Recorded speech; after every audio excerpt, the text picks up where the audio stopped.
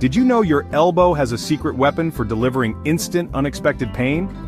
Let's talk about your funny bone. So, why does hitting your funny bone feel so horrible? Well, first off, it's not a bone at all.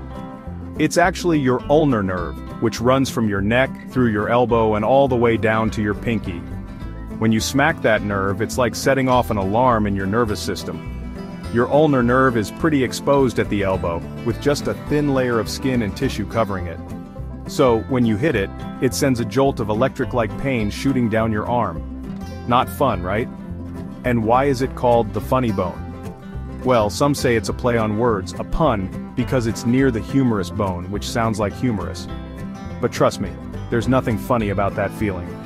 So next time you accidentally whack your elbow, just remember, your body's quirky little way of reminding you to be careful.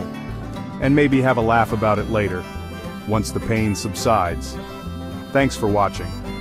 Hit that like button if you enjoyed this quirky fact, and don't forget to subscribe for more fun and fascinating insights. Stay curious and pain-free, folks.